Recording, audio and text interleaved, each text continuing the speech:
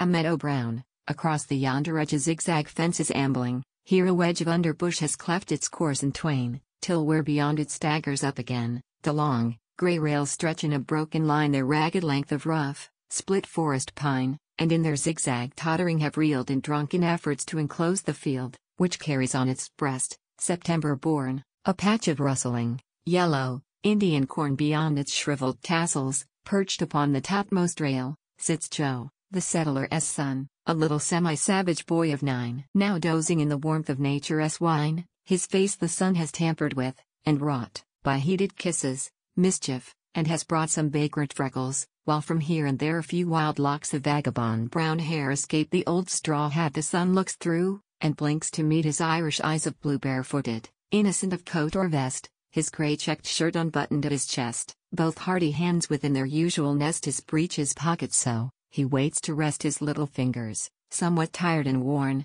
that all day long were husking Indian corn. His drowsy lids snap at some trivial sound, with lazy yawns he slips towards the ground, then with an idle whistle lifts his load and shambles home along the country road that stretches on fringed out with stumps and weeds, and finally unto the backwoods leads, where forests wait with giant trunk and bough the axe of pioneer, the settler's plow.